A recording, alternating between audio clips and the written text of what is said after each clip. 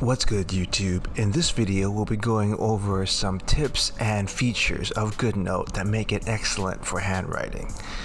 Goodnote is one of the best note-taking apps available for any platform, and of course the iPad is one of the best devices for writing notes and studying and handwriting.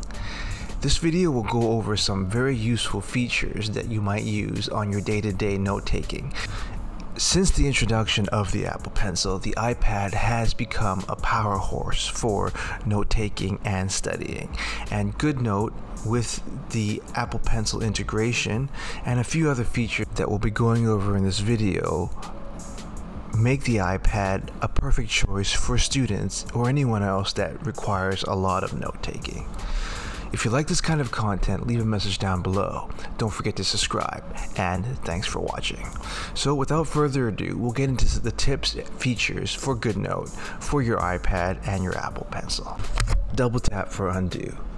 One of the best features for Goodnote for studying is actually one of the most simple, and it's the one that I use quite often the most. That is double tapping with 2 fingers with the Goodnote on any section of blank space on your Goodnote app in order to undo. There's a few other ways to undo with the Goodnote app, but I found this way to be the easiest, as I can double tap using 2 fingers while holding the iPad and the Apple Pencil and not interrupt my workflow. So if you ever find yourself making a quick mistake and want to make a quick correction, you can quickly undo by just using 2 fingers and double tapping on Goodnote. Grid paper.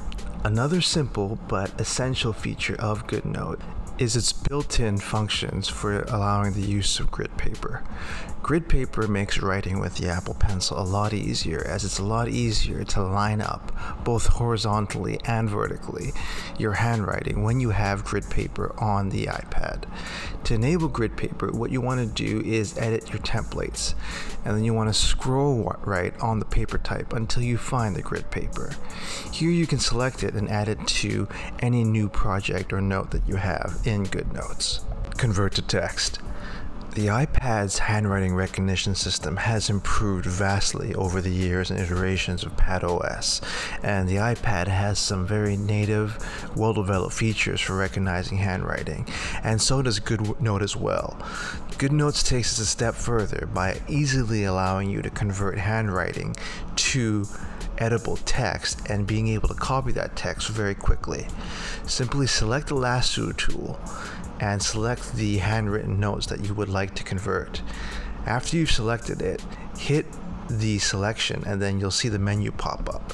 From here, hit convert and then you'll be able to convert it until editable text. Customize pen settings. The Goodnote app offers a lot of easily customizable pen settings that are beyond what is actually offered on Apple's native note apps as well. The pen app is easily customizable, and you can adjust it by simply clicking on the pen icon at the top left of your note.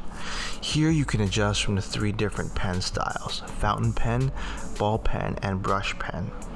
Furthermore, you can also adjust the sensitivity very accurately in 25% increments using the horizontal slider.